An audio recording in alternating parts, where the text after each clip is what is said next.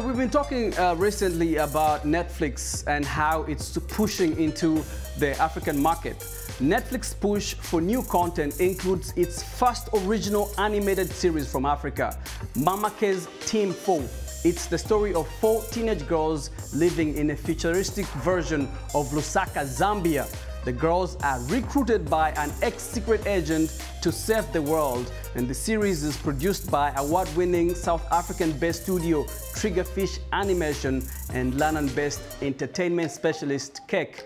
As far as the creator behind the series, that is Zambian writer Malenga Malundema, who was one of the 8 winners in 2015 of the Triggerfish Story Lab, a Pan-African talent search backed by the Cape Town-based animation studio and the Walt Disney Company. And many people are asking the question, could more African content mean more female writers? Well, Netflix is collaborating with other production companies to launch a continent-wide hunt for African women writers to work on the series.